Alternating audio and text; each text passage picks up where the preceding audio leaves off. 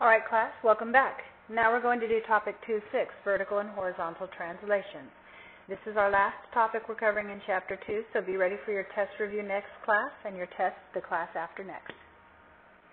All right, we're going to go back to your absolute value functions. Y equals x minus h plus k.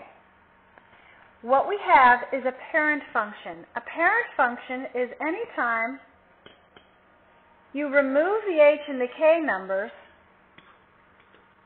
what is remaining is the parent. So in this case, the parent is y equals the absolute value of x. And I've taken the liberty of plotting that over here on the board. This is the parent for y equals absolute value of x. Now, if I were to add an h, let's say I made this y equals the absolute value of x minus 3.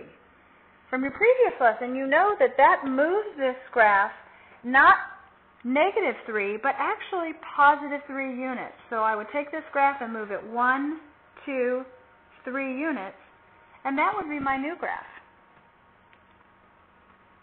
And conversely, if I change this number to a positive 5, I would actually shift my graph back 5 units. So I would start back at the origin where the parent function is, and move it 1, 2, 3, 4, 5 units back. Okay, so now let's talk about what happens when you add a number to the outside of the graph. Let's say we had the absolute value of x plus 2. All right, that moves the parent graph up 1, 2 units. And this is y equals the absolute value of x plus 2.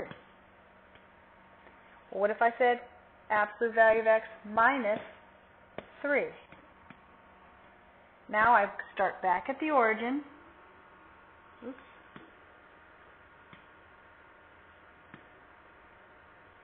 And I would take that graph and move it down 1, 2, 3. Okay? So what we've learned is that you move up or down for k values, positives go up, negatives go down, and you move left or right for h values, positives will actually go left and negatives will go right. So what I'd like you to do now is compare the graph of y equals the absolute value of x, which you know is the parent function at the origin, with the absolute value of x minus 3. So if we said, let's fill in some points here. Let's use negative 2, negative 1, 0, 1, and 2. Well, the absolute value of negative 2 is just 2. The absolute value of negative 1 is 1. The absolute value of 0 is 0. The absolute value of 1 is 1. And the absolute value of 2 is 2. But if I said the absolute value minus 3, I would have to take this absolute value and subtract 3. I would now be at negative 1. If I said 1 minus 3, I would be at negative 2. 0 minus 3 is at negative 3. 1 minus 3 is at negative 2, and 2 minus 3 is at negative 1. So my new graph would have points at negative 2, negative 1, negative 1, 1, I'm sorry, negative 1, negative 2, negative 1, negative 2, 0, negative 3, 1, negative 2, and 2, negative 1. And if I connected these points, you can see that this graph just moved down 1, 2, 3 units.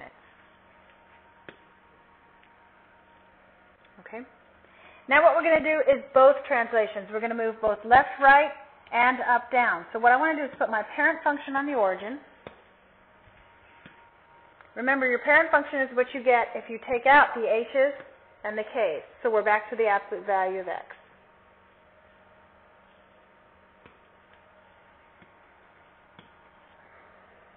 So there's your parent function. And now I'm going to do this function as the shifted function. And remember, this negative 7 actually means that I'm going to go forward 7 units from the origin. So I would go 1, 2, 3, 4, 5, 6, 7.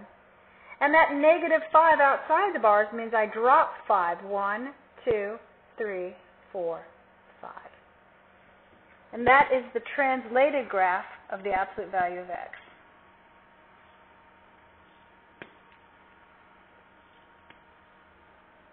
Okay, they will ask you to write an equation. And all you have to remember is that y equals the absolute value of x minus h plus k is your formula. So if we're saying 3 units up, is up an h or a k value? Up is a k value, so you would put the 3 on the outside. And 8 units left, an 8 left shift is a negative 8 move, but remember, you have to put x minus h. And a minus a negative will actually give you a positive 8. So you would have y equals the absolute value of x plus 8 plus 3. All right? 2 units right. Well, right is a positive move, so our h is going to be plus 2.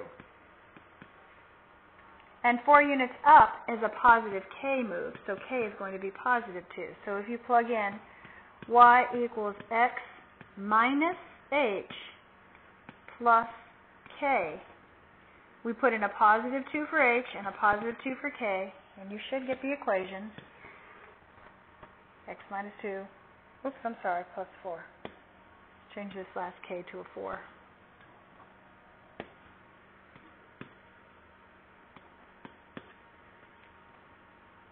All right, now you try the other one.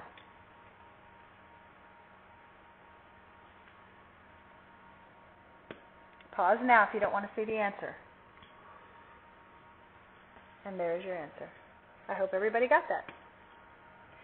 I'd like you to start your homework now. Your homework is page 88, 7 to 13 odd, 19, 21, and 23, and also page 95, 2 to 18 even. Good luck. I'll see you next class.